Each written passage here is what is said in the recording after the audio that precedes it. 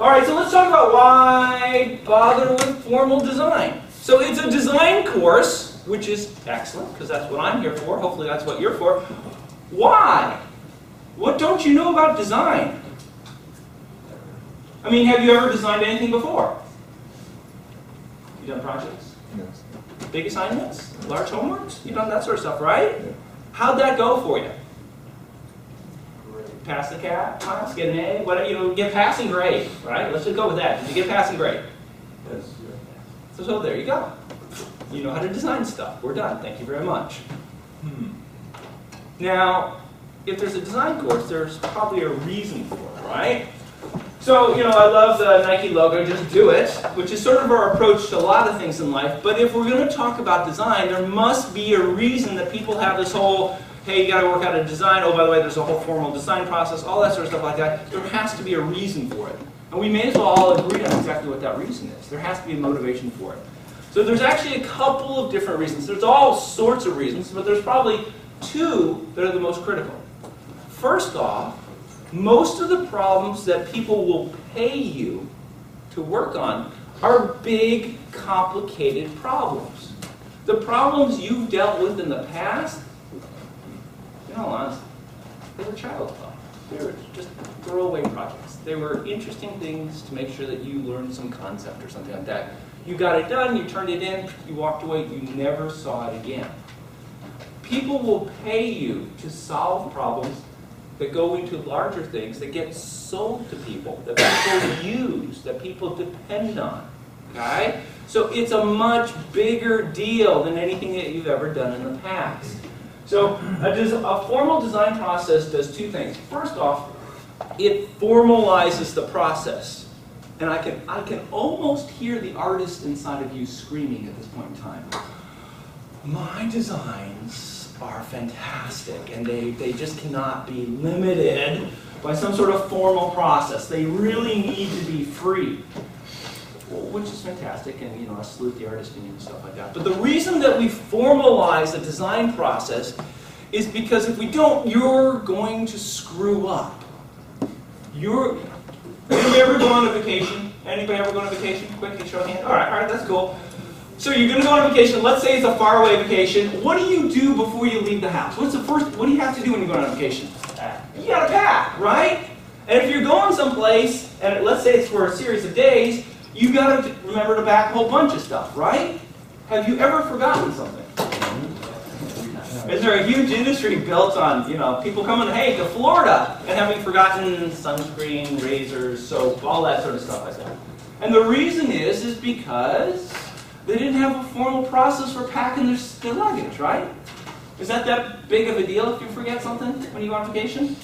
Not really. What do you end up doing? You go out and buy something or borrow something or do something like that. Well, you know, if you're designing a life-critical system or a mission-critical system, you really can't forget something, right? I was working on the F/A-18 fighter jet at one point in time.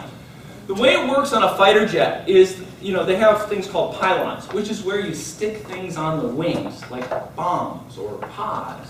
And the way they do it so they can fit more bombs on a wing, they have basically a holder. It holds 4, 5, or 6 bombs. They plug it onto the wing, you fly, and then you can drop the bombs individually. Okay? So it means that a single fighter jet can carry a whole bunch of bombs. Fantastic! They had a new bomb that they were testing, so they were flying over the test range. Pilot lined everything up, got it exactly on mark, and he hit the button. And what happened was it wasn't the bomb that left, but it was the bomb holder. The thing with all 6 bombs on it just fell off the airplane. Which, first off, wasn't supposed to happen. And secondly, it turns out if you're flying an airplane and you lose 2,000 pounds of ordnance off of one wing, what's going to happen to that airplane? It's going to start to tumble, right? Because now you're unbalanced. That pilot had some serious work to do for about 15 seconds immediately after he did that. And what was it? Well, somebody had screwed up on their design. And if he did a sequence of things in the right sequence, instead of releasing the bomb, what it said was, oh, we're going to jettison the whole shooting match. Okay? And that was a very bad thing. They made a design error, which can happen. But if you have a formal process, the thought is that you won't forget things. You won't skip things. Okay? So it's there basically to cover your butt. All right? Okay, the second reason that we have a formal design process is, generally speaking, you're not going to be doing designs by yourself. Remember, these are big problems that you're dealing with. There's more than one person who's going to have to work on it. Well, that's great. Well, where are you going to be located? In theory, you'd be in an office someplace. Where's the rest of your design team going to be located? Are they going to be down the hall? 21st century guys, there's a good chance they're in a different country, they're in a different time zone, they speak a different language. Okay? So you're going to need to be able to say, hey, listen, I have made some decisions on my design. I've decided it's going to work this way. Which is fine, you're more than welcome to do that. But if you're going to do that, you best be telling somebody that you made that decision, right? Well, if you have a formal design process, and all of a sudden it allows you to synchronize with the other people on your team. Okay? It allows you to communicate to everybody else the design decisions that you've made. And probably just as important, they can tell you what they've decided. Because if you don't have this going on, you're going to have a mess on your hands real soon. All right.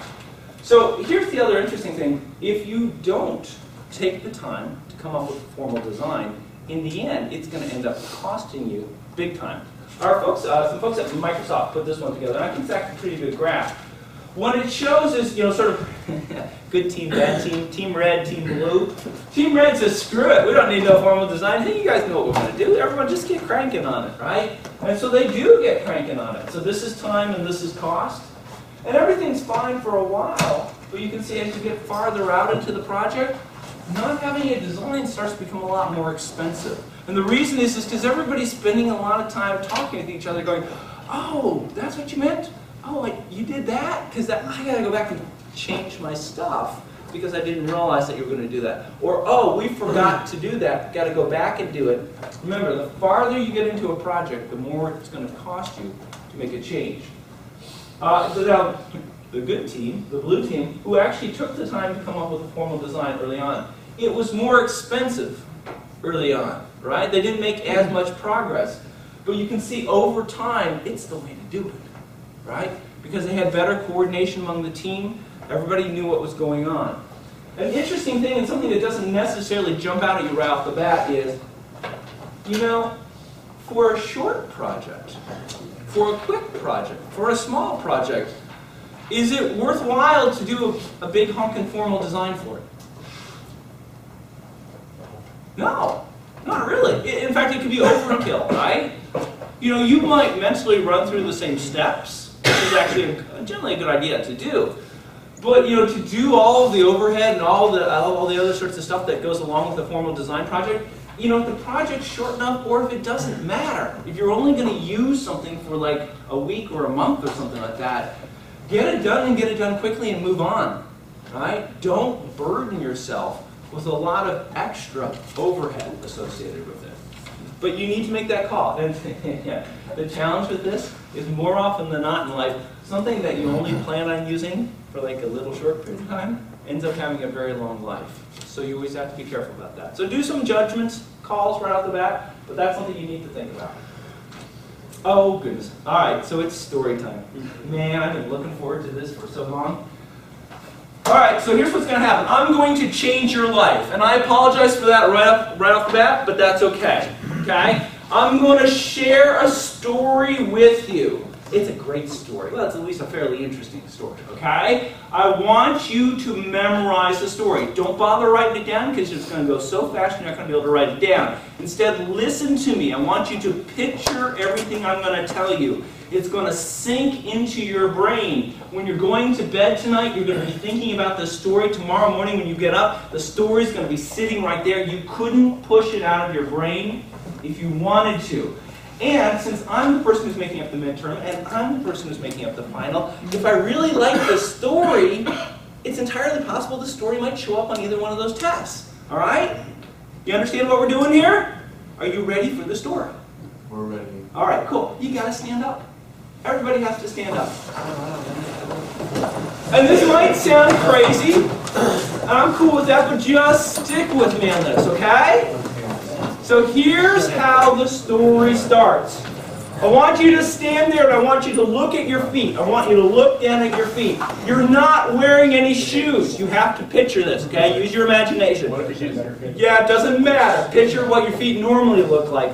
You're looking at your feet. What's interesting about your feet is that you have your IDs stuck in between your toes. You've got your university ID, you've got your driver's license, you've got your social security card. They're stuck in between your toes, and they're shoved all the way back. Can you feel what that would feel like? That's just wrong. You're not supposed to put stuff between your toes, but you have those lined up in between your toes. Can you see it in your mind's eye?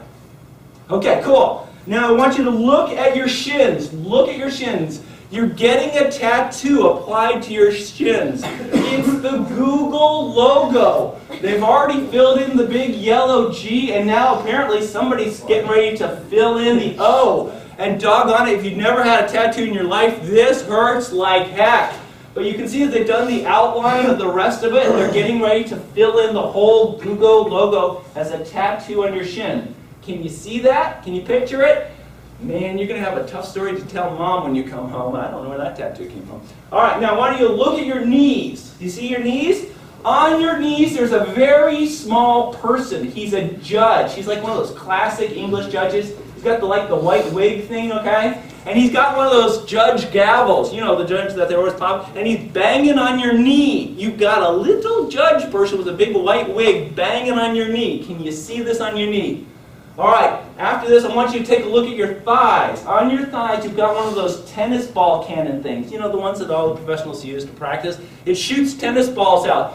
But it's not actually shooting tennis balls. It's shooting little letter C's. Sometimes it's a capital C, sometimes it's a lowercase c. But it's shooting little letter C's out. In fact, it's shooting them at the judge, who has to keep ducking as all these little letter C's keep flying over him. Okay, can you see that? Can you see the tennis ball cannons on your thighs? You gotta look, gotta picture it.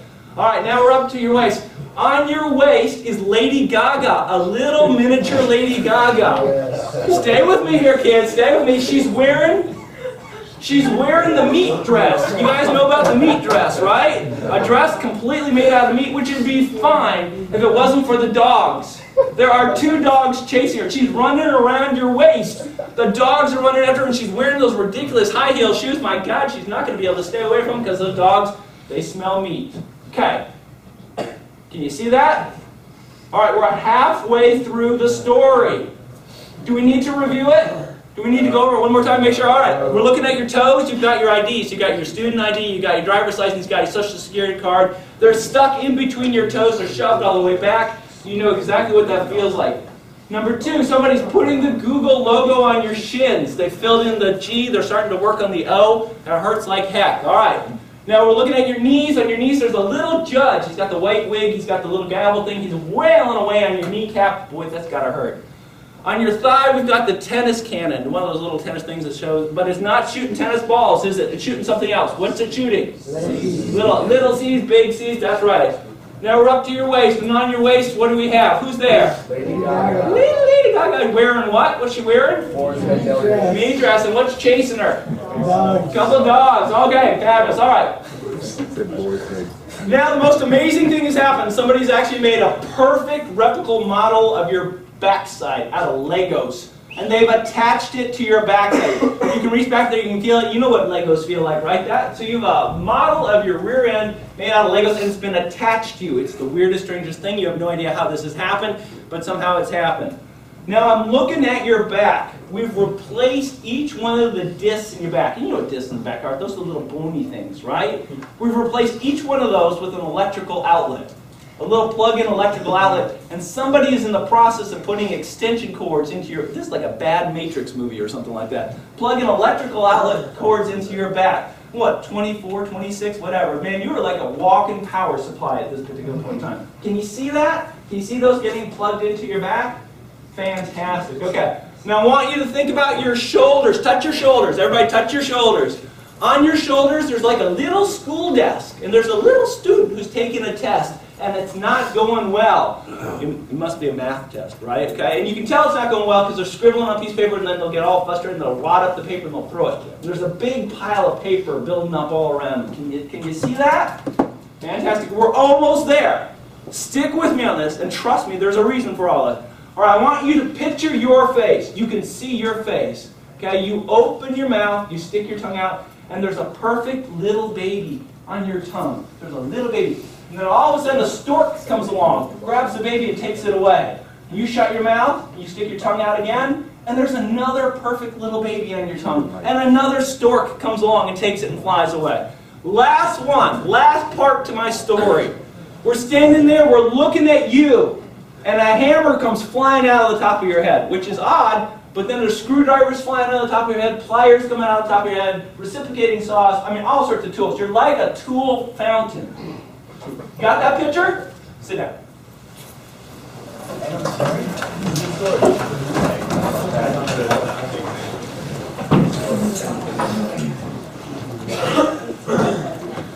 Well now, that was the story, wasn't it? Let's see if we can do the whole story, okay? You ready? Alright, so I'm looking at your toes. What do I see on your toes? Okay, alright. I'm looking at your shins. What do I see? Excellent. Yellow G. Big, loud, big. Yeah, can you see that? Man, that's got to hurt to have that one. Alright, I'm looking at your knees. Judge, what's he doing? Your knees got to stop doing that. Cool. Now I'm looking at your thighs. Shooting a what? C's. Little C's. Big C's, little C's. Cool, that's obvious. I'm looking at your waist. And why are the dogs chasing her? She's wearing Mitra. Poor choice. Alright. Something's been affixed here behind. What is it? It's a perfect Lego. Fabulous. Hey, your spine looks a little different. Why does your spine look a little different? And can you see the extension cords being plugged into your back? Yeah. Your walking power supply. You. What's going on your shoulders? Yeah, it's not going well, is it? Not going well. All right, I'm looking at your face. What's happening? Your tongue has a baby. It does. And then what happens when the baby shows up? Yeah, it's gone, right? Okay, last thing. What am I looking at? And what's happening with the tools? They're flinging out of your head. They don't even let you in Lowe's anymore because you're just leaving a big pile of tools behind you. All right, everybody, big round of applause, guys. Thank you very much. You have no idea why you did that, but you did an excellent job of it, so I greatly appreciate that. All right, so now let's talk about the elements of the design process, shall we?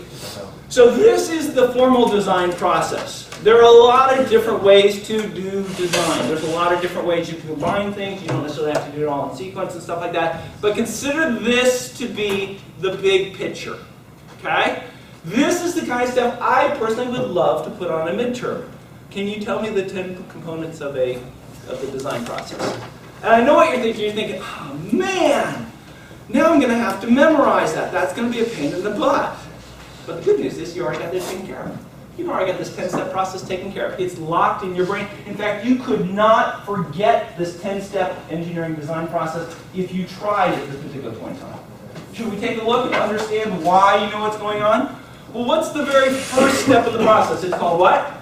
Oh, problem ID. Huh, well, I'm looking at my toes. What's stuck in between my toes? Oh, how interesting. Oh, well, I'm just saying there might be a little correlation there. Whatever, it's your call. Second step is what? Research phase. Research phase. Hey, if I was going to research something, where would I go first? Google. I'd go Google it, right? Which is handy because I got apparently a big tattoo on my shin, right? That should be pretty easy to remember that one. Third phase is what? Requirement specification.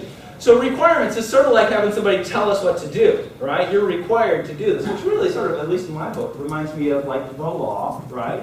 Because I have to do what the law tells me to do. And who's in charge of the law, ultimately?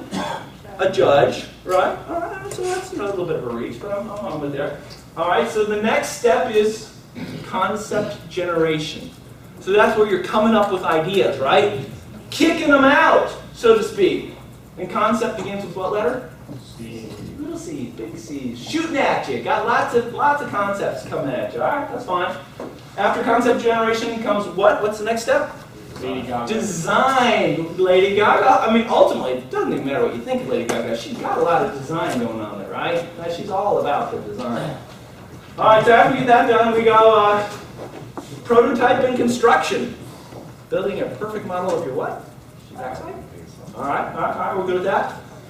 After prototype and construction, we move on to what's called system integration, which is basically bringing two things together. And in our story, where did we bring two things together? It was spine in and an outlet, right? We're plugging it in. Matrix moment, right there. After system integration, we go on to system test. Oh man, takes you back to school when you had to take tests, right? A little frustrating. Be writing on a piece of paper, it wouldn't be going well, wad it up, create a big pile. All right, that's all good. After system test, we go to delivery and acceptance, right? Delivery, as in like little babies being delivered, and acceptance as in a stork coming along, grabbing the baby and taking off, right? And then our final phase is maintenance, where you take care of your design, where you update your design, where you take care of all that sort of stuff, correct? Maintenance is almost like you use tools for maintenance, right? Well, coincidentally, if you turn yourself into a tool fountain, you'll never be without tools. All right. Does the story make a little bit more sense now? Good morning. No. Fabulous. If it made sense, you'd never remember it. If it makes no sense whatsoever, you can't get it out of your mind. A week, a month, a year from now, I could come back to you and say, hey, look, I'm thinking of Lady Gaga. Keep it going. Are the dogs there? Fantastic.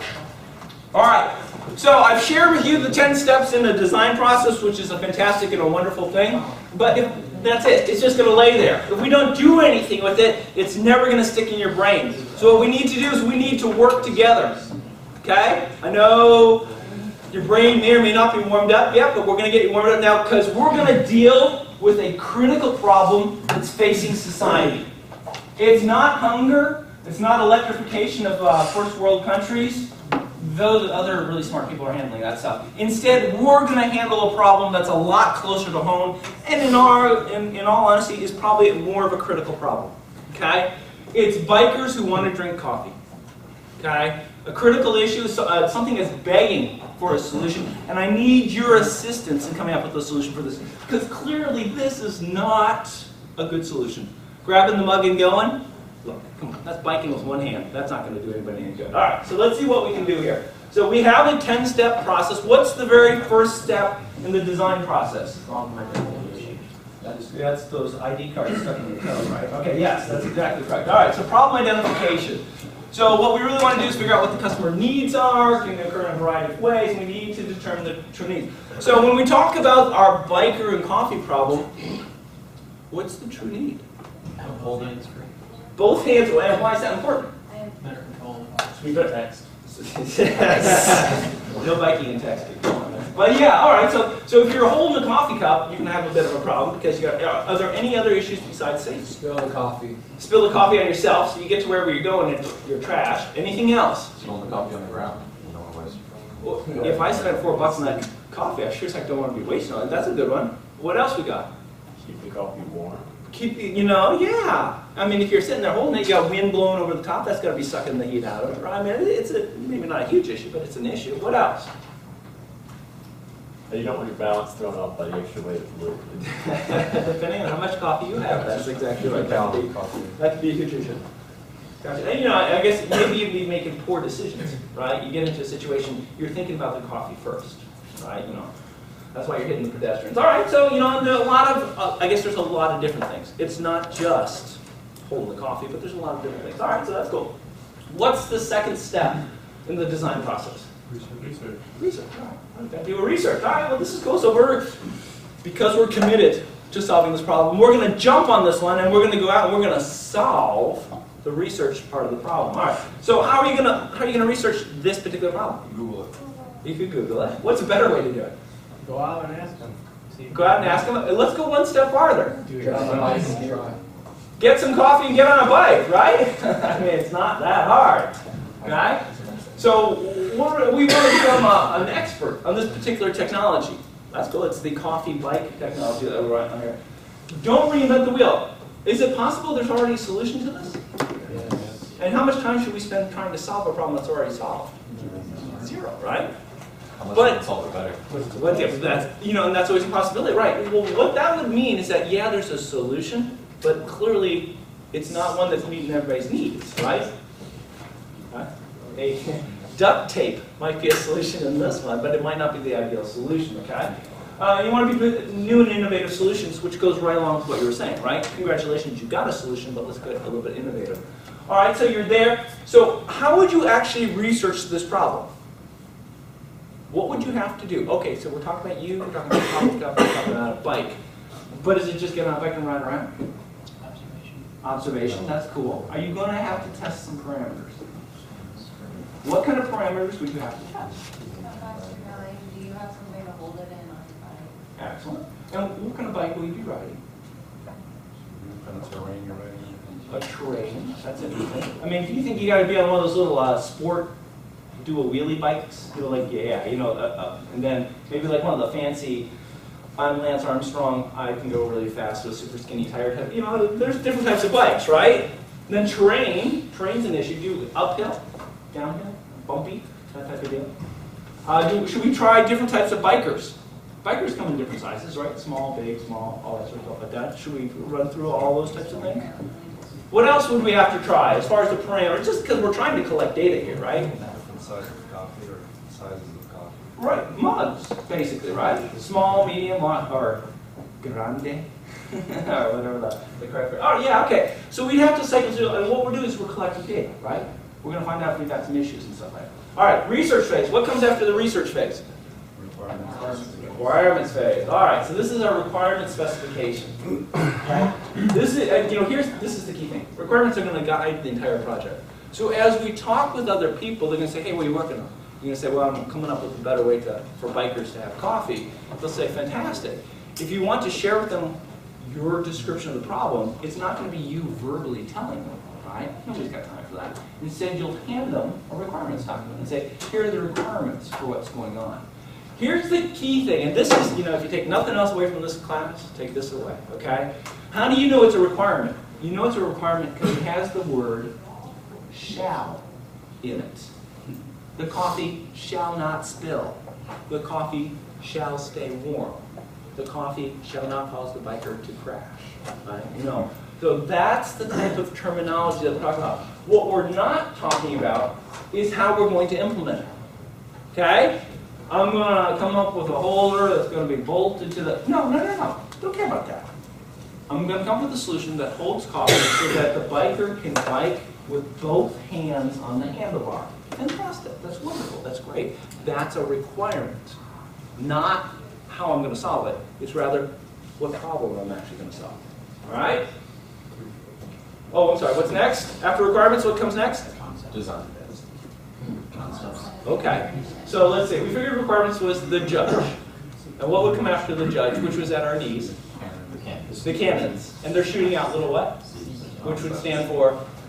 There we go. Fantastic. See, I tell you, it's stuck in your brain. All right. Concept generation. What do you think? I made this one myself. I'm sort of proud of it a little bit. Okay. Yes. All right. That's not a good idea. That's what I was saying. And then this is, That's not a good idea. anybody a biker in here? There's a like a water backpack that you can have. Just think if you took the Yeah. water out and put coffee in it. That would be fantastic. Yeah, that's true. Concepts. We're in concepts here. Let's not be limited by anything. That comes later. All right. Guys, so what we're trying to do here, while creativity is encouraged, this is really the time that you want to dream and dream big. So Mr. Naysayer over there says that a backpack's going to burn your back. Well, whatever, okay? It's still a concept, right? We can solve any problems there are. But you can see what we're trying to do is just dream at this point in time. Let's not limit ourselves by what can or can't be done. Let's not limit ourselves by what's been done in the past. This is a great time to think about the iPod team, right? When they're coming up with the original iPod, they sure didn't think, well, I don't know, where's the cassette tape going to go? We ought to have a place for that, right? Instead, what they said was, look, what do we really want to do? Clearly, they were thinking big terms. Ultimately, it's going to get tempered by reality. Cost, price, delivery time, all that. We'll work all that in. But here, we want to just come up with every idea that we possibly can think of. And after that, we'll worry about sorting it out. All right, what comes after concept generation? Design. The Lady Gaga phase, right? All right, fantastic. All right, so what we're going to be doing here is we're actually going to be trying to test out different parts of the concepts that we've selected to move forward with, right? Now, the gist on this one is we'll probably test out different parts of it. We won't necessarily be using the final materials for whatever the particular design is, but what we may be doing is testing out the overall concept. What we want to do is find out if there's a hole in the idea that we're playing around with, okay? In this particular case, we might come up with, how should we attach a holder to the bike? A lot of different ways to do that. Let's run through a bunch of different ways to do it. And then, after that, how should we hold the cup? Is there a good way? Is there a bad way? Et cetera, et cetera.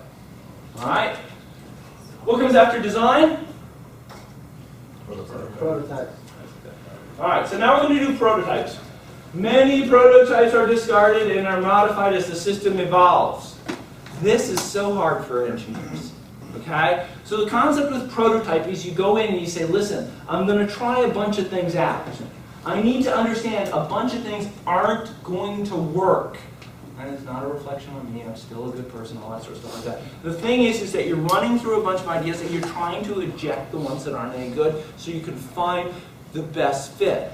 Because remember, there will be multiple solutions that work, right? What you're really trying to find is the optimal solution, the one that works best for your customer, for you, for the problem. Okay?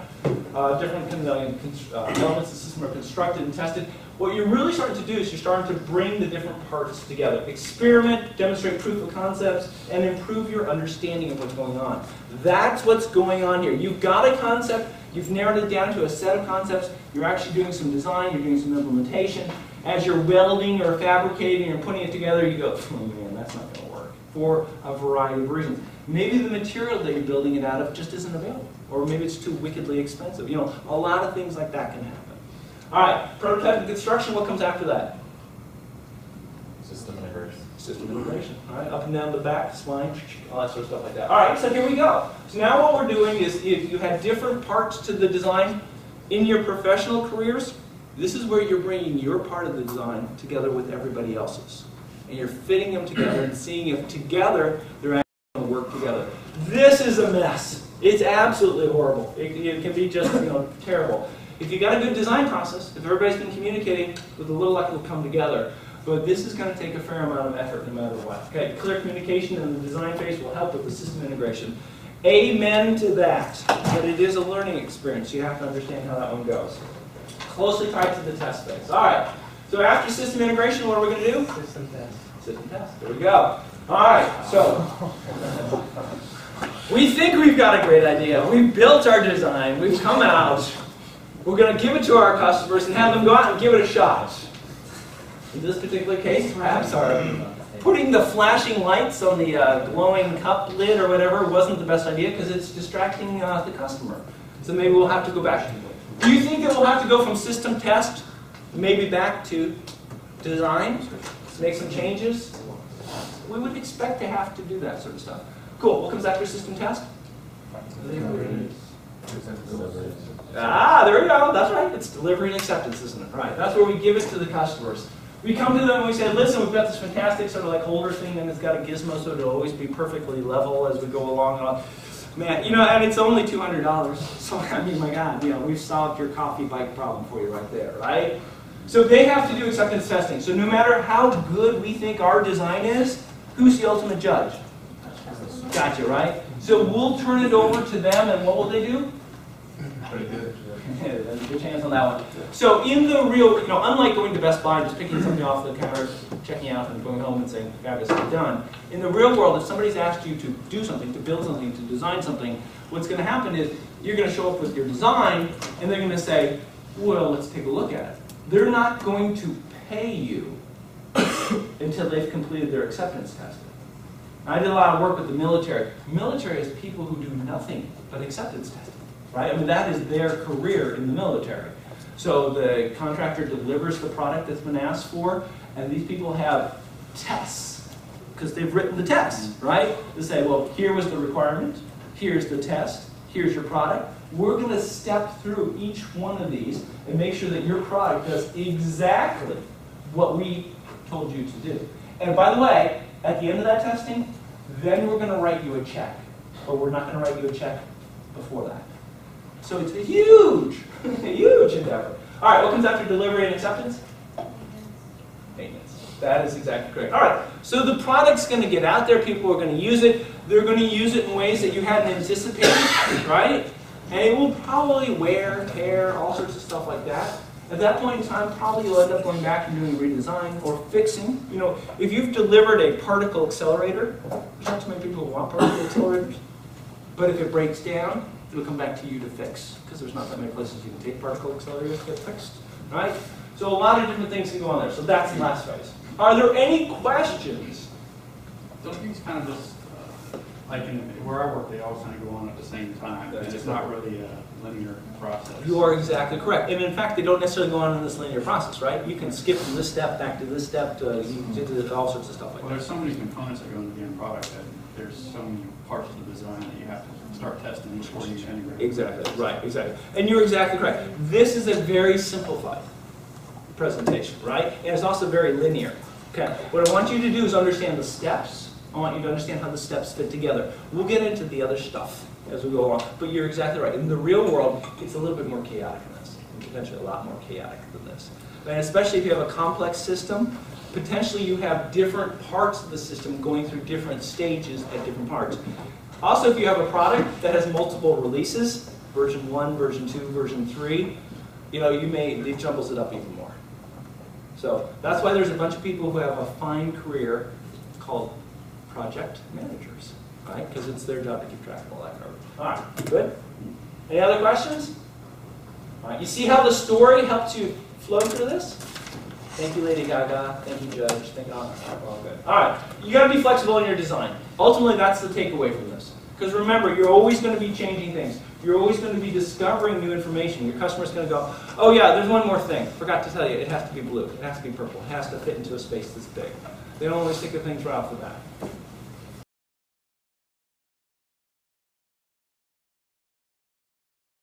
Oh, should we spend a little bit of time talking about ethics? Because we don't really know what ethics are, but it seems like it's fairly important. Goodness gracious, the university thinks it's pretty important. Remember, what did we say about ethics? It's extraordinarily boring. It's a very dry topic. Right up until the day you are going to jail. Right? Okay? At that point in time, you're very interested in ethics, and you really, really, really wish you paid more attention to what was going on. All right, so let's get this discussion started. So you go, well, ethics doesn't really affect me. Well, interesting enough, ethics does affect you, and in fact, there's some folks at Southwest Airlines that really wish that they had taken a course on ethics, because they cost Southwest $7.5 million because of a lapse in ethics. Now watch how this one happens.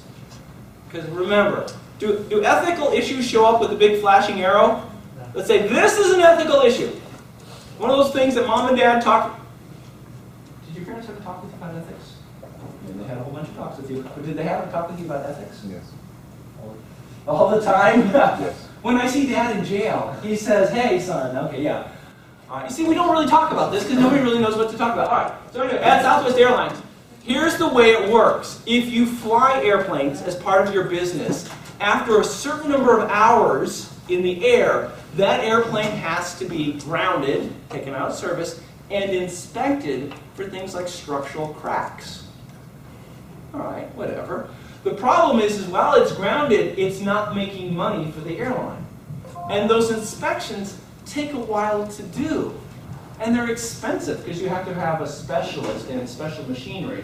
And so if you have a bunch of airplanes that go out of service at the same time, they're going to sort of line up while you inspect each one and get sign off and all that sort of stuff like that.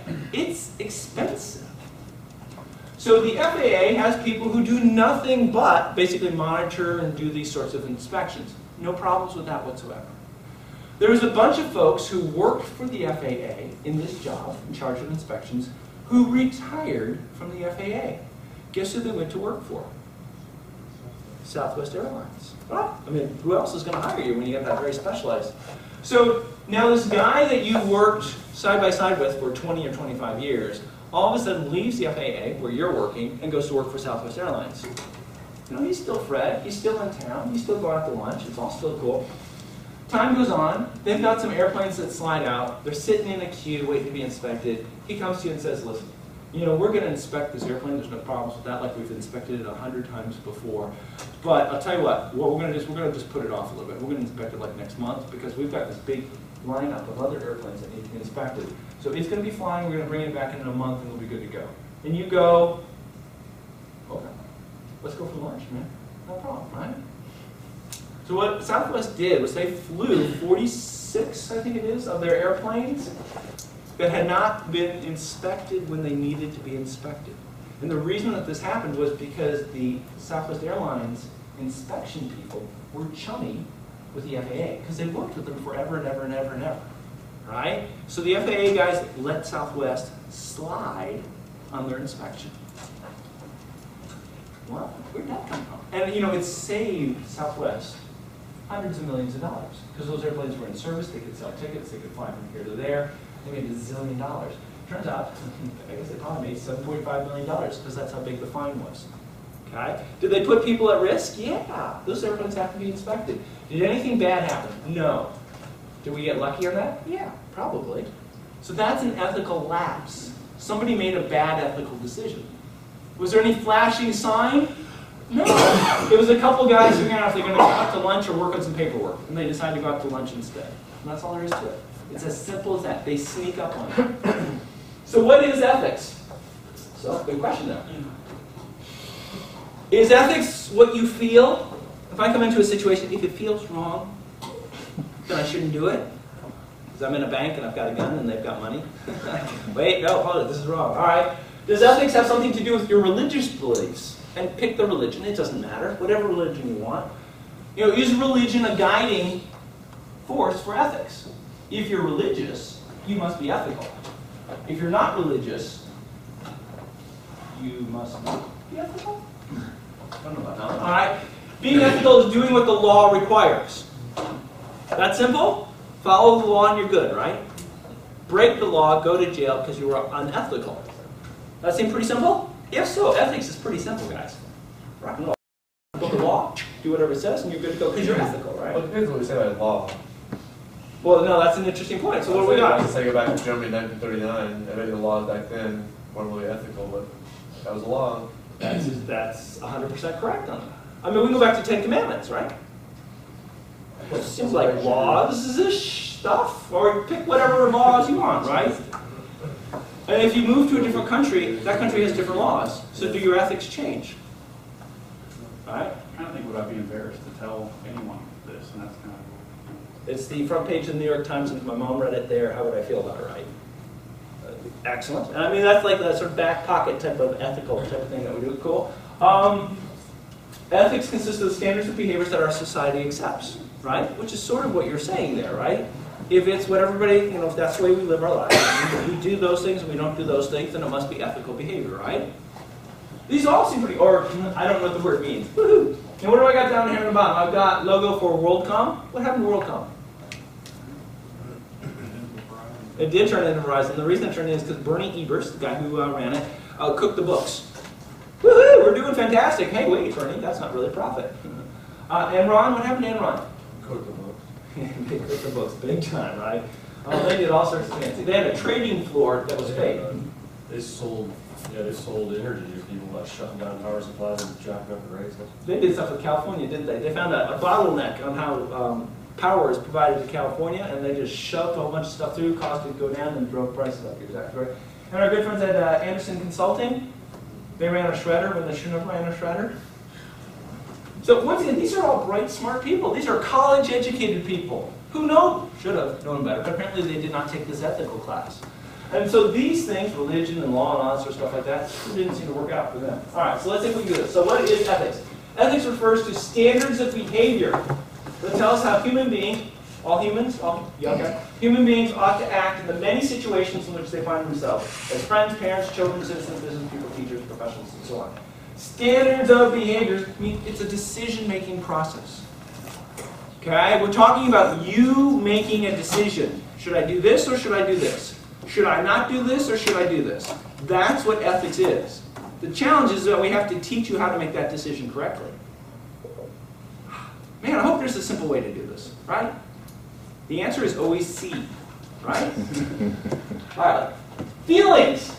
Maybe how we feel shows us how to be ethical. Does that sound like a fair deal? No. I mean, our parents raised us correctly, right? If it feels right, we should do it. Unfortunately, the pictures of these guys up here, who is it, Jared? Remember who Jared is? He's the guy with Crazy out in Arizona, shot the representative. He really felt that that was the right thing to do. He's flaming crazy, okay? And Anders, who does have a very nice Facebook picture, by the way, he also went crazy over in Norway, right? And he did that because he thought it was the right thing to do. A person following his or her feelings may recoil from doing what's right. So what you know to be right, they may go, whoa, that is so wrong. Don't want to do that. So can we trust our feelings? No, not really. Great. Let us down on that one. So much for that silver bullet. In fact, feelings frequently deviate from what's ethical.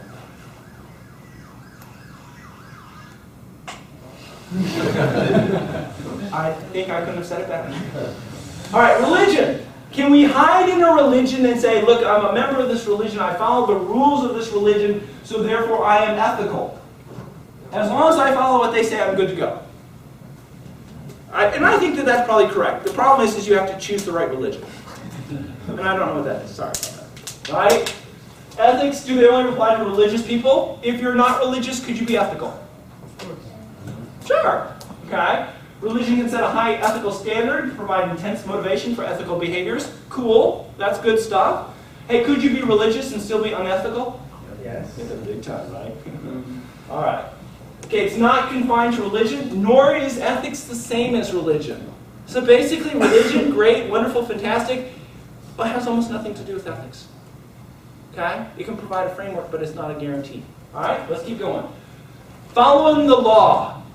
As long as I do what the law says, I'm being ethical. Sounds pretty good, right? Drive 55. Don't throw your gun on the street. Don't shoot people. Don't rob. I'm good, right? Except for these things, right? So the American South, were there rules that today we would say, that's not ethical? Right? Separate drinking fountains, separate restrooms, separate education, all sorts of stuff like that. Today we look at that and go, really? I mean, you did that? Apartheid in South Africa, apartheid was the law, right? They divided everybody up. They gave different people different rights based on the color of their skin. I mean, that was law. You could look in the books. It was written. I mean, it wasn't just like whispered or something like that. I mean, it was legitimately on the law, and that's what the police enforced, right? So I would like to think that laws are generally pretty good, right? But it looks like we can go crazy. Does that seem reasonable? So apparently we can't hide and say, well, if you're matching the law, then you're being ethical. How about doing what society says is right? I mean, if society as a whole is saying that this is something that should be done or should not be done, we should be on pretty safe ground, right? If it wasn't for the fact that Germany went crazy from 1938 to 1942, right? And what's interesting, and perhaps we'll hook some of you on this one, in our society today, there's 3 hot button issues. Okay? First one being abortion, second one being capital punishment, and the last one being euthanasia. So where do you fall on that? Doesn't matter. You fall on one side on each one of those issues. You have an opinion as to what is right and what is wrong. Congratulations. 50% of the people think you're wrong. Right? So ethically, I think it is whatever as far as abortion. There's 50% of the people go, oh, you're being unethical.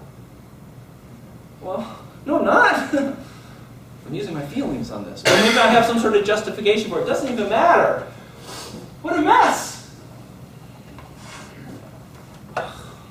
All right, so what is ethics? All right. So ethics is referring to some well-founded standards of right and wrong. Okay, so this is a big, big, big thing. Okay? They prescribe what humans ought to do, usually in terms of obligations, benefits to society, fairness, or specific virtues. Those are squishy things, man. Rights? Fairness? How the heck are you going to figure that stuff out? Oh, I see some test questions coming now. So you can get those right.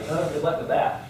All right, secondly, ethics refers to the study and development of one's ethical standards. And this is actually probably an important thing. So your ethics, whatever they happen to be, do you think they're completely formed right now? Do you think you're as ethical as you ever will be? The answer to that is no, especially at your age. Thank you very much. So you're raw clay, basically, right? We're going to try and get you to think about ethics, to understand how ethics works, okay? But ultimately, who you are and what kind of ethical decision you make is going to be a result of how you live your life and the people that you come in contact with and the situations that you find yourself in. And you will make ethical decisions every single day of your life, okay? And those will shape you and refine you and make you the person you are.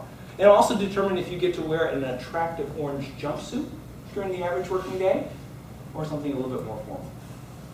All right. Look at this. Who knows what the IEEE is? Fantastic, hands down. Who's a member of the IEEE? Okay, congratulations. The rest of you realize IEEE is the professional organization for electrical engineers, right? And you want to be what when you grow up? Why would you not join the professional organization? Oh, okay, whatever. We'll talk about that later on. Okay. IEEE has a code of ethics. So first off, you need to think about something here. Wait! They went to the effort of coming up with a code of ethics. There must be a reason for that. And there is. They've got interesting things here. Look at this. To reject bribery in all of its forms. Well, yeah, okay, that seems pretty basic. But why did they bother to put it into the code of ethics? The answer is bribery shows up an awful lot. You might not realize it. Hey, I got some concert tickets. Would you know, I know you're working on figuring out selecting vendors, but look, they're Super Bowl tickets, right? Okay? So it happens in 1,000 different ways. Okay? But anyway, they've got 10 things that they worked into their code of ethics. You know, do you have a code of ethics? Do you have a code of ethics that you could refer to? If I said, hey, what's your code of ethics? Could you whip out a piece of paper right now and show me? So here's an interesting point. IEEE has a professional code of ethics. You could adopt their code of ethics as your code of ethics. You may make changes to it. You may add to it or subtract it. You can do a whole bunch of things. But you know what? This is a place for you to start. You might want to do a little Google search and find out what the IEEE Code of Ethics actually says, because there's no possible way you can read this because it's way too small. Okay? But, you know, if you need a starting point in your life, in your professional life, for a code of ethics, the IEEE Code of Ethics, some really smart people have spent some really good time working out exactly what should be and should not be on that list. It's a starting point, something for you to consider. All right.